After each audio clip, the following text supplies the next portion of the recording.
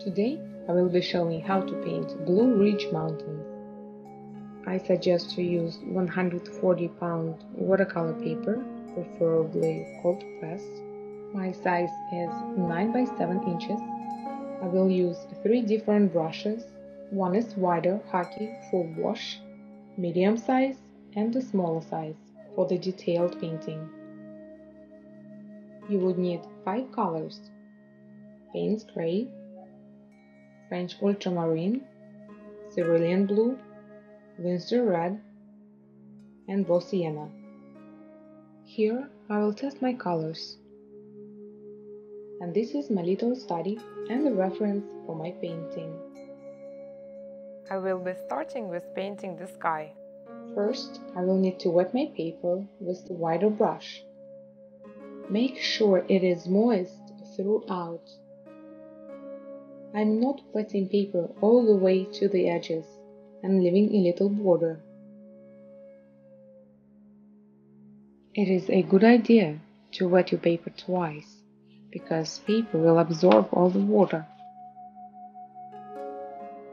By mixing French Ultramarine and Cerulean Blue, I will have my first color for the wash of sky. Using medium-sized brush, starting from the top, apply first color, slowly moving to the center. Clean your brush with water and make the lower side of the sky softer. My paper is attached to the wall, but of course you can paint on the table. Mix of Winsor Red and raw Sienna is my next color. I collected it on my brush and I'm removing excess of the extra water on the napkin. Now, starting from the bottom, slowly moving to the center, apply your second color. Clean your brush with a napkin and blend both of the colors. I'm going to paint a few clouds with a mix of Payne's Gray and Blue Ultramarine. It is very important to remember that you can only paint clouds while the paper is still wet. You will have about 10 minutes since you started painting the sky until the paper is dry. When you feel that the paper is already starting to dry, you'll need to stop. Fixing your mistakes is gonna just make it worse. Too much water on a brush is also going to cause problems. That's why you need to find a fine line in between wet and dry. I often use a paper towel to get extra wetness from my brush.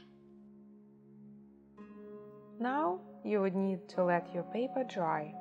You can either let it dry by itself or use a hairdryer. The way to check is to touch your paper. If it feels still cold, that means it's not fully dry. The next step is to mix cerulean blue and a little bit of French ultramarine and start painting our mountains.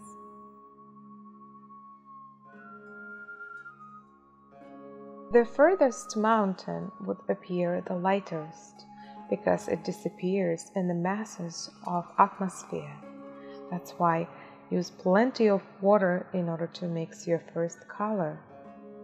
So I would paint the peaks of the mountain, then wet my brush and soften the lower edge.